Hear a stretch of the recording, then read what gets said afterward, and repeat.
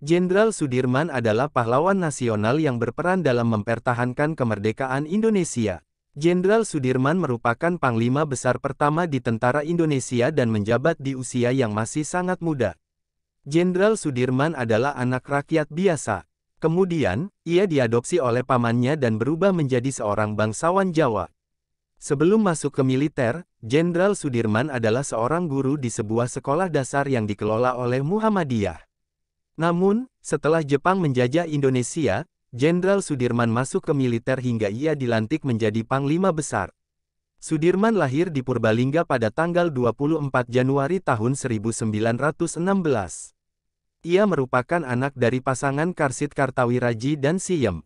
Karena permasalahan ekonomi, Sudirman kecil diasuh oleh pamannya yang bernama Raden Cokrosunaryo.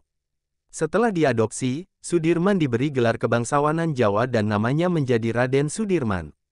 Sejak saat itu, Sudirman besar dengan didikan etika dan tata krama priayi serta kesederhanaan sebagai rakyat biasa. Berkat didikan awal tersebut, Sudirman tumbuh menjadi anak yang rajin dan aktif. Pada usia 7 tahun atau pada 1923, Sudirman bersekolah di Hollandse Inlandse School yang setingkat sekolah dasar di Cilacap. Setelah selesai, Sudirman melanjutkan pendidikannya di Mirwitgebreid Lagere Onderwijs yang setingkat SMP. Sudirman kemudian pindah sekolah ke perguruan Paramawiwowo hingga tamat pada 1935. Setelah itu, ia kemudian melanjutkan pendidikannya di sekolah guru atau quick school yang diselenggarakan oleh organisasi Muhammadiyah di Surakarta. Namun, pendidikan Sudirman terhenti pada 1936. Ia kemudian kembali ke Cilacap dan menjadi guru di sekolah dasar Muhammadiyah. Selain mengajar, Sudirman juga aktif di kegiatan Muhammadiyah, yakni menjadi anggota kelompok pemuda Muhammadiyah. Selain itu, Sudirman juga aktif dalam kegiatan penggalangan dana untuk kepentingan pendidikan dan pembangunan. Ketika Jepang menguasai Indonesia pada 1942, sekolah tempat Sudirman mengajar ditutup dan dialihfungsikan menjadi pos militer. Saat itu, Sudirman yang dipandang sebagai tokoh masyarakat diminta untuk memimpin sebuah tim di Cilacap dalam menghadapi serangan Jepang. Selain itu, Sudirman juga melakukan negosiasi dengan Jepang supaya membuka kembali sekolahnya.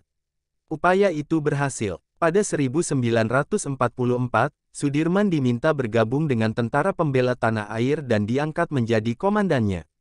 Adapun Jepang mendirikan peta pada Oktober tahun 1943 untuk membantu melawan invasi sekutu dalam Perang Dunia II. Di bawah kepimpinan Jenderal Sudirman, peta berjalan dengan sangat baik. Namun, ketika berada di bawah pimpinan Kusairi, peta melakukan perlawanan terhadap Jepang pada tanggal 21 April tahun 1945. Setelah Jepang menyerah kalah dalam Perang Dunia II dan Indonesia merdeka pada tanggal 17 Agustus tahun 1945, Jenderal Sudirman memerintahkan rekan-rekannya untuk kembali ke daerah asal mereka. Indonesia terus upayakan perdamaian Rusia-Ukraina sementara itu, Jenderal Sudirman pergi ke Jakarta. Di sana, ia menemui Presiden Soekarno yang memintanya untuk memimpin perlawanan Jepang di kota. Namun, permintaan itu ditolak oleh Jenderal Sudirman karena ia merasa tidak menguasai medan di Jakarta. Jenderal Sudirman kemudian menawarkan diri kepada Presiden Soekarno untuk memimpin pasukan di Kroya yang masuk ke wilayah Kabupaten Cilacap saat ini. Setelah itu, Jenderal Sudirman kembali dan bergabung dengan pasukannya pada tanggal 19 Agustus tahun 1945. Saat itu, Belanda tengah berupaya kembali ke Indonesia bersama tentara Inggris.